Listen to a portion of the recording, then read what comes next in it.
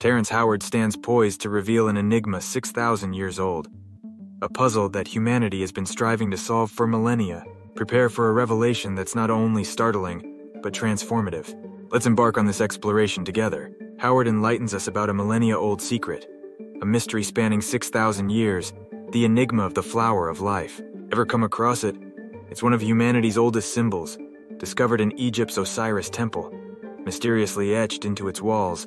Dating back 6,000 years, the same emblem appears in China's forbidden temples, guarded by foo dogs. The flower of life symbolizes universal control. Those who mastered it held the cosmos in their grasp. Legends like Da Vinci and Newton spent lifetimes unraveling its secrets, secrets also pursued by Pythagoras. Yet these luminaries were hindered by their two-dimensional vision, unable to transcend this flat perspective, thus remaining trapped in this linear realm. They endeavored to animate this flower, to discover its hidden secrets, including geometric shapes and the mysterious McBay. But their quest was derailed by a fallacy, the belief in straight lines. Do you believe in straight lines in the universe? Consider this. All energy in the universe manifests through motion. Kinetic energy implies motion. Galaxies swirl, not in straight lines but in vortices, all forming waves, all curved. Show me a natural straight line. Where do platonic solids originate in a universe devoid of straight lines? We've erred by fixating on linear perspectives, overlooking nature's inherent curvature. Now, back to nature's curves. Howard's insights reveal an information system. Consider the space between these points. If this represents Earth and this the Moon, what fills the void? Howard discovered that this void contains fundamental particles. Aligning perfectly with his findings from the flower of life, particles also sought in CERN's collider experiments. Terrence Howard's entrancing talk on the flower of life not only immerses us in ancient enigmas, but also invites us to reconsider our geometric perceptions. His insights, far from mere conjecture, resonate within a rich tapestry of historical, scientific, and philosophical contexts. As we delve into the 6,000-year secret of the flower of life, we embark on a journey interweaving the pursuits of intellects like Da Vinci, Newton, and Pythagoras with contemporary geometric rethinking. The flower of life, an elaborate design of interlocking circles, transcends its visual allure. It's a gateway into ancient cosmic understanding, found in Egypt's Osiris temple and beneath China's vigilant foo dogs, symbolizing a universal veneration. This emblem, believed to encapsulate fundamental spacetime forms, represents the interconnectivity threading through all life, hinting at the cosmos's intrinsic unity. Terrence Howard's admiration for this symbol isn't unique. History records other great minds captivated by its significance. Leonardo da Vinci, a Renaissance polymath, was spellbound by its geometric perfection, seeing it as a key to unlocking universal mysteries. Isaac Newton, exploring gravitational forces and cosmic mechanics, also delved into ancient symbols like the flower of life, possibly linking his gravity breakthrough to this cosmic enigma. Greek mathematician Pythagoras explored these mystical dimensions, using geometry to decode musical harmonies and cosmic structures. Howard astutely points out these geniuses' limitations, their confinement to two-dimensional thinking. Despite their brilliance, they struggled with the symbol's depth, unable to fully transcend its planar limits. Here, Howard critiques traditional Euclidean geometry, heralding a new paradigm. Euclidean geometry, foundational to much mathematical and scientific understanding, concentrates on flat, two-dimensional planes. Yet, as Howard eloquently argues, the universe isn't restricted to flatness.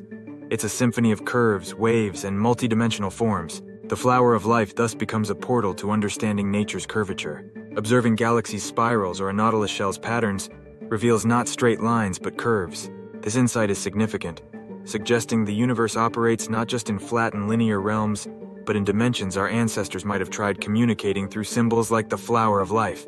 Howard's speech aligns with modern scientific conceptions of the universe. The curved spacetime concept in Einstein's relativity theory reflects this ancient wisdom. The curvature around massive celestial bodies, evident in gravitational lensing, proves the universe's curved nature. Howard's insights also resonate with quantum physics, the elusive nature of elementary particles, existing in probabilities rather than fixed positions, aligns with a universe beyond straight lines and predictable paths. This is where Howard's notion of discovering something in the void becomes intriguing. The void, often perceived as empty, might teem with fundamental particles, invisible yet weaving the universe's fabric. The flower of life, then, is not just an ancient symbol, but a depiction of the universe's deepest secrets. The 6,000-year-old secret transcends a mere geometric pattern, symbolizing reality's essence. It bridges millennia, connecting ancient wisdom with modern scientific insights. Howard's 45-year quest reveals a shift from conventional models, black holes and dark matter, to an electric universe conception. Da Vinci's extensive work on the flower of life, primarily linear, failed to unveil its secrets as the universe is inherently curved. Abandoning straight-line notions, Howard embraced curved space, the truest path between 2 points. Electricity and magnetism, as they traverse space, exhibit distinct directional spins. Northeast for electricity, southwest for magnetism. This insight allowed Howard to perceive the in-between spaces, the petals humanity has overlooked, the elements filling the cosmic vacuum, evidence of wave-particle duality. Building on Howard's profound insights, we embark on a quest to decode the universe's hidden language, not in straight lines, but in dynamic, ceaseless movement. This exploration aligns with modern physics, where energy and motion are understood not as linear paths, but as a complex interplay of forces and fields. At its core, this principle dictates that all energy in the universe is in perpetual motion, manifesting in vortices, waves, and spirals. Modern physics corroborates this view with its study of galaxies and celestial bodies, arranging themselves in swirling spirals and elliptical orbits, mirrored in DNA helices and hurricane arms. Howard's view suggests a universal pattern of curved cyclic motion and energy. Quantum mechanics wave-particle duality, positing particles as both distinct entities and probabilistic waves, exemplifies this departure from linear thought. This duality challenges our conventional motion and trajectory understanding, proposing that the universe expresses itself in patterns and probabilities that defy straightforward categorization. Moving from macrocosmic to microcosmic, we explore nature's curves to grasp the universe's essence. This section delves into the natural world's embodiment of curved, non-linear geometry as highlighted by Howard. From the grand sweeps of rivers to the tender spirals of a fern frond, nature is rich in curves and spirals, patterns that are far from random but adhere to mathematical concepts like fractal geometry and the Fibonacci sequence. Fractal geometry, with its recursive patterns, provides insight into nature's boundless intricacy. These fractals manifest in tree branching, snowflake structures, and the rugged outlines of mountainous terrains. The Fibonacci sequence, another mathematical model, is seen in the layout of sunflower seeds, the coils of a snail shell, and human body proportions. These designs unveil a concealed symmetry in nature, surpassing the linear constructs of Euclidean geometry. Howard's view of nature lacking straight lines echoes these findings, highlighting nature's curved and repeating motifs. Recognizing these patterns in the natural world enlightens us about the universe's fundamental nature. These configurations are not mere chance, but mirror deeper cosmic principles that shape everything in the cosmos. Our deeper exploration prepares us to confront ideas that challenge traditional mathematical and physical understandings. Terrence Howard, in his insightful discourse, introduces us to the concept of mathematical loops. This intriguing notion, exemplified by the recursive nature of the square root of 2, presents a paradoxical aspect of mathematical processes. Howard urges us to reconsider our reliance on two-dimensional Euclidean frameworks and proposes a new approach.